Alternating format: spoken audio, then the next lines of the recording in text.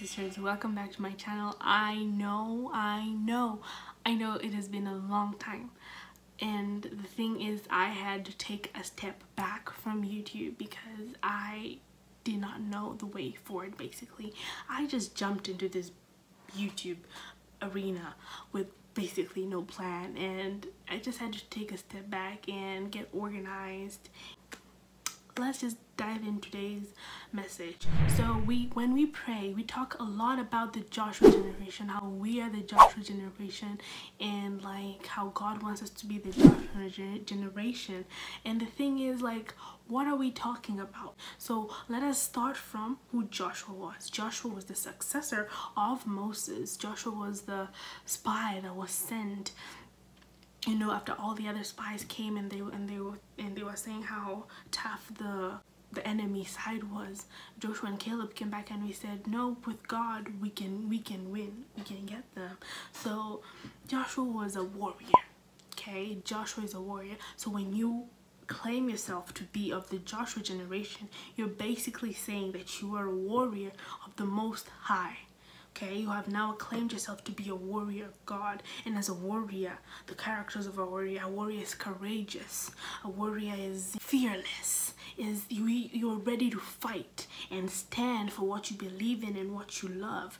You know, we're willing to fight for what you believe in, and that's basically what it means to be in the Joshua generation. And I was just scrolling through online and I happened to pass by a website that has like 7 traits of the Joshua generation that I absolutely love, and I just wanted to share it with you guys, and I hope it will be a blessing and it will open, you know, furthermore understanding on what exactly the Joshua generation entails and the traits of the Joshua generation. So first one is the Joshua generation honors the previous generation. The Joshua generation does not disregard the previous generation. Joshua and, you know, his generation now, the young ones, because they're the ones who entered the promised land. Moses and a lot of the people who were in the wilderness, that generation, a lot of them did not get in. It was the young children. It was the children that they had. Joshua was a young man. And so when you hear about the Joshua generation, it's the generation that came after the Moses generation, the generation that was delivered from Egypt and, you know, stayed that long in the wilderness. So when we're talking about that, we're talking about a younger generation which respects the older generation. In spite of the previous generation wandering in the wilderness for 40 years, Joshua still remained as a faithful servant and as a faithful servant of his leader Moses. Moses was his leader. Joshua abided his time and served faithfully until Moses transitioned out and God commissioned him to be the new leader. So young leaders that are impatient and want their mantle prematurely will find out the hard way that their gifts and abilities are not enough to take them to the promised land. So as a younger generation, it is very important to wait for your time and also respect your elders. Is respect the generation that was before you, the generation that, you know, broke the soil.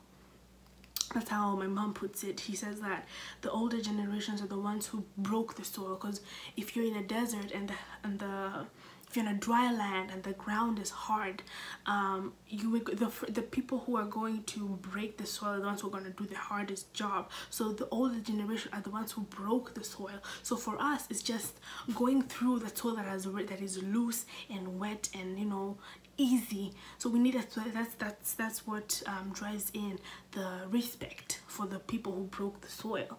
So consequently, young leaders who are critical and dishonoring of the previous generation will not be trusted by God to lead the next generation. If you feel like you're a leader who's trying to lead your generation and you feel like you are, you know, God does not trust you with that job. So it's about humility, humbling yourself, being patient, and respecting your elders. Okay, so the second point about the second trait of the Joshua generation is they are people of great faith.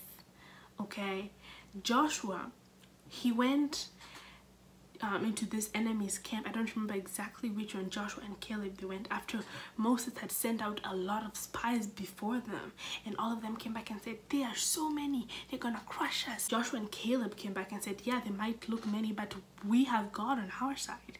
They're nothing compared to what, you know, who is on our side. Like,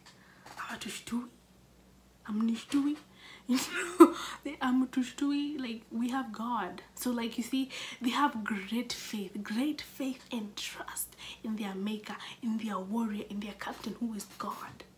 So that's the second trait for the Joshua generation. They are people who have very great faith.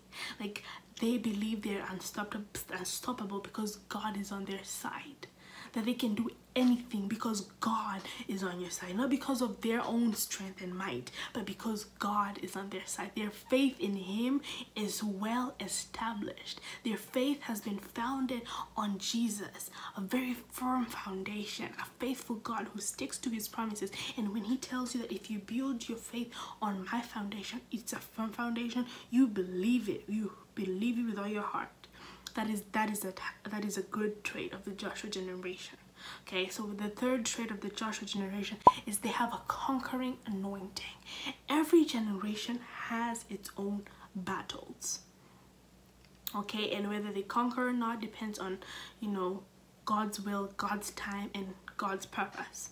But for the Joshua generation is very, very special because they have a conquering anointing. Remember, they are warriors, and when it's time to fight, they are ready, always ready to fight, always ready for the battle. Because what? They have a conquering anointing. They already know they're gonna win. They already know, have already declared the victory. Okay, so as a Joshua generation, you have to know that you have already conquered, because you have the conquering anointing all over you. So you have to know that you have already conquered and it's already in your hands. We do not fight for victory, we fight from victory. That's a very, very important line that I use all the time, even when I'm praying. I do not fight for victory, because a lot of people think that we go to the battle so that we can win. No, we fight from victory because it's already ours. We have already declared the victory. Hallelujah. The fourth trait of the Joshua generation is they are the people of the book. Okay, so God told Joshua that the key to his success would be that the book of the law, commandments, the book of the law, would not depart from his mouth, but that he was to meditate upon it day and night, so he would prosper and be successful. And that is found in Joshua chapter 1 from verse 8 to 9. So the Joshua generation is the generation, the people who the Bible is right here, is right here, is right here. The laws of God is right here. In your daily activities, you know how you're supposed to be, who you're supposed to be as you're walking. You already know who you are because you know God's commandments. They're right there they're in your mouth, in your head. You have them memorized. You're the people who keep the law. They do not have time to go astray. Okay? So for the fifth trait, the Joshua generation does not tolerate ungodliness in the camp. And this is a good story here. When Israel, you know, Joshua was leading the Israel army, so when they lost a battle, immediately Joshua would go and sought the Lord and ask him, is it something that we have done wrong? Like, why did we lose this battle? Because you know that they have the conquering anointing. So basically, so when they lost the battle, they would be like, whoa, something is not right, something is amiss. So Joshua would immediately run and seek the Lord and ask, you know, for a revelation, like something is amiss somewhere. And what happened one day was that he found out there was a man named Achan, and he brought sin in the camp, therefore defiling the whole conquering anointing, the trait of the Joshua generation. okay, which compromised the whole nation. So this present day Joshua generation will have a renewed call to holiness, along with a passion to walk in his presence. Ooh, that one is strong. Brothers and sisters, all we have been praying for from the beginning of this year, or I have been praying, I'm just gonna speak for myself, all that I've been praying for from the beginning of this year is just to have God's presence with me all the time. We have a renewed call to holiness. We're not saying that we're perfect, because the Bible tells us no one is perfect. The Bible tells us that we have all fallen short, but we have that calling to holiness. We do not rush to sin. Okay, we do not rush to sin. We do not, do sin willfully, just knowing because we're gonna repent. We are new people. We are changed people. We are new people. We don't do that anymore. We're not, because someone who does that is a lukewarm Christian. Someone who has haste feet to go to sin is a lukewarm Christian, okay? And the Joshua generation are not lukewarm Christians. We have a renewed call to holiness, and we seek to walk in the presence of the Lord day in and day out. So that's another trait of the Joshua generation. The sixth trait of the Joshua generation is that we are people of purpose. We do not just do things for the sake of doing them. We have a purpose in every step we take. And I feel like this is a confirmation, because this whole month, every day, every month, every week of the month has been something. There has been something. Today we are praying for this, and we're gonna pray about this for this long, and we have seen everything. As long as that's why it's very important to keep in touch with the presence of God, so that you know exactly where he wants you and what he wants you to do. Okay, because we are a generation that walks, in purpose. We are people of purpose. We know we have a goal that we're trying to reach, and we have a time, and we are planned, we're organized. That is a trait of the Joshua generation. We're people of purpose. Not a day passes these days without it having a purpose. We walk with a purpose these days, and that's very, very true for the Joshua generation. So the last and final trait of the Joshua generation is it's a generation of accomplishment. The present move of God is about action and accomplishment. The mere talk and fantasizing. People are tired of the politicians and leaders who speak forth platitudes and promises that they never keep. Okay, similar to the Joshua generation that followed the death of Moses. Okay, God is raising up in our midst those who will be outcome based, result oriented, and walk out kingdom principles on earth as it is in heaven. This present move of God is not satisfied with keeping the presence, the power, and activities of God within the four walls of the church building for 2 hours on a Sunday. They will be satisfied when the transforming glory of God is manifested from Monday to Monday. Okay, they will only be satisfied when biblical principles are applied with success in the marketplace. Finally, they will only be satisfied when they see the biblical principles ascend again as a cultural ethos of the land in which they live. So basically, the Joshua generation is a generation of accomplishment. We strive for accomplishment. Everything, as I said, everything we do it for a purpose. And as we seek that purpose, we work until that purpose has been accomplished.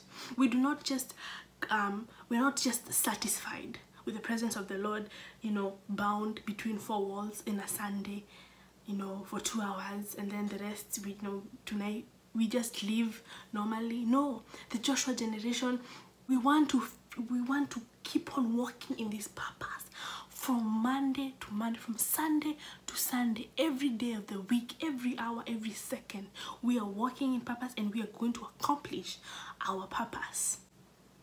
Okay, so yeah, those are the 7 traits of the Joshua generation. So right now you have to be very alert in the spirit. A lot of us are in the Joshua generation without knowing, but there you go. If you found yourself, you have be feeling these 7 traits or even more, you know, basically you've just been feeling renewed this year, and there's been this whole turnaround. Joshua generation, arise. We are warriors. We fight the battle on the offensive side, meaning we go into battle. We are the one who go into battle to claim everything that was ours. We do not just sit back and defend. We go to the offensive side. We claim back what was taken from us. We claim back everything that belongs to us, because we do not just sit idle and watch the enemy do his thing. Not today, Satan. Basically, yeah, that's all that I had for you today. I love you, love you, love you, love you. God loves you more. John 3:16, he loves the whole world, that he sent his only begotten son to die for us, that anyone, and I'm talking about anyone who believes in him, will not die but have everlasting life. God's love. I'm here to spread God's love. He loves everyone, no matter who you are, no matter where you come from, no matter what you have done. God's love is everlasting for you, and it's his grace and mercy is sufficient for this generation.